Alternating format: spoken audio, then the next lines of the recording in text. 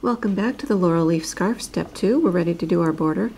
I stitched a short little core for demonstration purposes. You'll notice that I have changed colors on my last stitch. This is just to make it easier for you to see as I stitch the border. I have also changed hook sizes. I stitched the core with a size I hook, and I'm going down to a size H for the decorative edging. Sometimes that decorative edging can take up a lot of space and look a little crowded. So you'll have to do a little swatch for yourself and decide what size hook you would like to use. You can stitch your band as long as you like. You can stop at any point, finishing with the single crochet in the chain 4 space to start the edging. Chain 5. Now we're going to make a triple crochet cluster.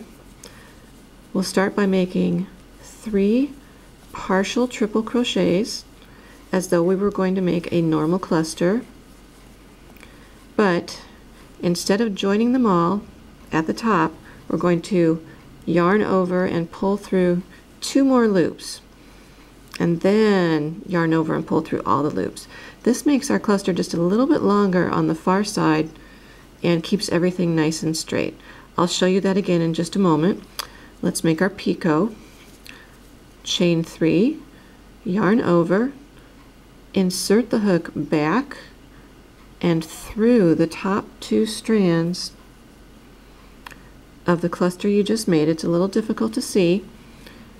Pull up a loop, pull through all the loops on the hook. This will give you a nice straight picot with less inclination to curl, although these picots do curl. And we're ready to chain 5 and single crochet in the same space we started. That's the first leaf. Chain 1, single crochet in the next space, and now we're ready to do something fun and funky.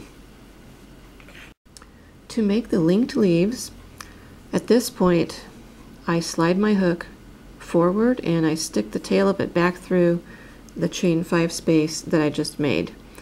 There's another way to do this. You can also take your hook out of the loop and slide the hook from front to back through that chain space and put it back in the loop. Either way works equally well. Chain 2. Now bring your working loop through the chain 5 space that you just made. Chain 1 to catch that chain 5. Chain 2 more. Now you have chained 5, and you've got this very pretty twisted effect where the 2 chains join each other. Now we're ready to make our next triple cluster. Yarn over twice, insert hook in same chain space, pull up a loop, pull through 2, pull through 2. Yarn over twice, pull up a loop, 2 and 2. Yarn over twice, pull up a loop, 2 and 2. And at this point, instead of finishing, we're going to draw through 2 more and then pull through to draw them all together. Ready for a picot? Chain 3, yarn over, insert hook, front to back through the top 2 strands of the previous cluster, pull up a loop, pull through all the loops on the hook.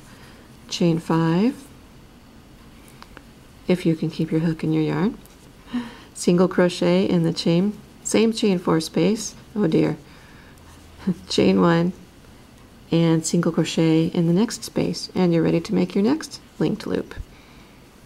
Get your hook all set up, and you can just keep on going, making linked leaves all the way around. When you get to the end space, you're going to make 2 leaves in the end space linked to each other, and don't forget to make the chain 1 single crochet between those 2 leaves as well.